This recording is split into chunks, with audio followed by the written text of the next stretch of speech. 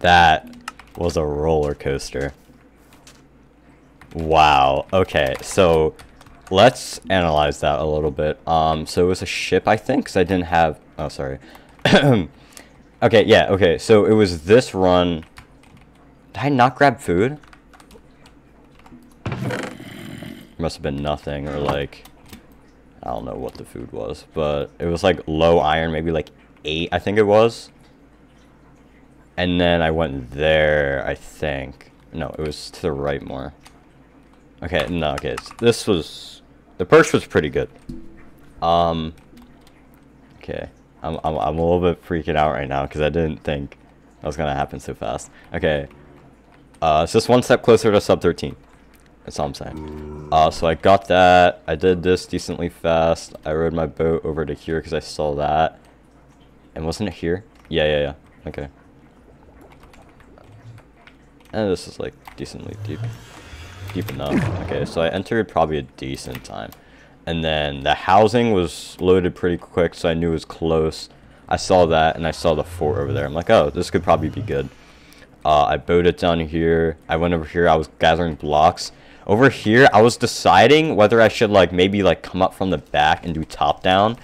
Because I'm like, I don't have gold armor, obviously. I'm low on food. I don't know what I should do here. But I decided to just go, like, mid here. There's some dudes. I think I got hit once. I did this. It turned out fine. I just didn't have a lot of explosives. But thankfully, I didn't mess up the one cycle too bad. It wasn't perfect. I kind of messed up the last thing, but it didn't matter. So we got some dudes in here.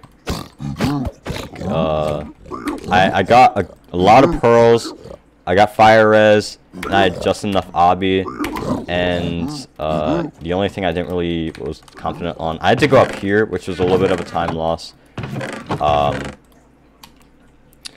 Yeah, overall that route was okay, except for the loot I got from it, and the fact that I had to go up. But other than that, that was fine. Travel to the fortress was pretty good.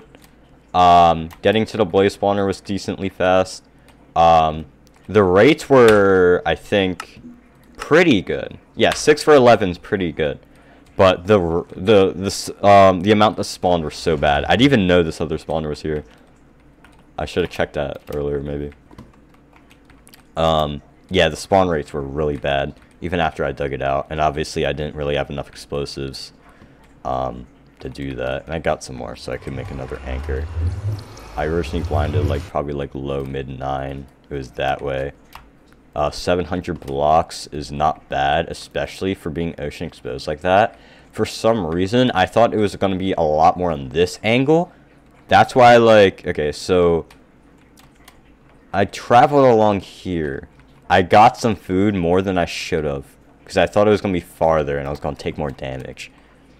I went through this swamp. I pearled a little bit because it was shallow, so that didn't really matter too much. I boated, and it was at this point that I realized my X was already lined up, so I looked to the right. I see the portal room instantly, and that's when my heart started going.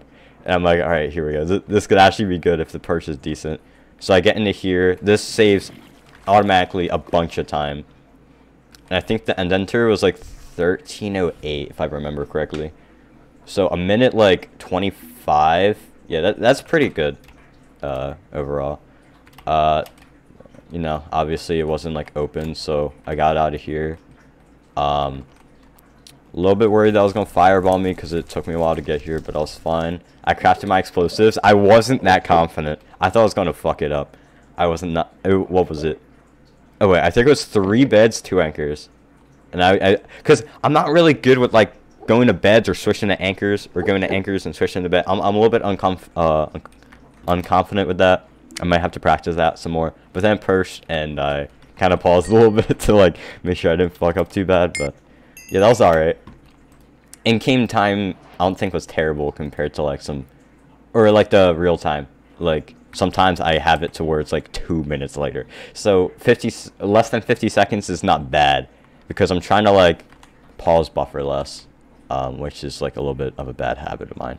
But, yeah, not terrible. Overall, it was pretty average. The fact that it wasn't BT kind of made me, like, slower and more cautious throughout the run, which kind of sucked, because if I got like 8 salmon or something, I would have played this totally different, I feel like, and would have been faster, and I probably would have got more iron. But I think the split only overall is definitely fine for something that I could get for a sub 13, which is my goal. This nether is very promising. I could have played this a little bit better and, like, not be, like, so indecisive and getting blocks. I went through here. Yeah, I'm just kind of going to repeat itself. So, yeah, I think I did everything. Where's seed? Here it is.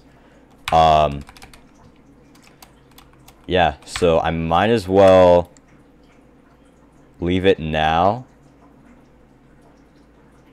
Okay, and I'm going to quit my game for a minute. Go to my multi-MC. Right here. Go here. And then there's this one. Make the world file now. Compress the zip file. So there you go. Here's the world file of me making it. I don't need logs for that time. And yeah, I think that's all I need to do. Okay, so if you're a casual viewer, thanks for watching. And sub 13 coming soon. Peace out, guys.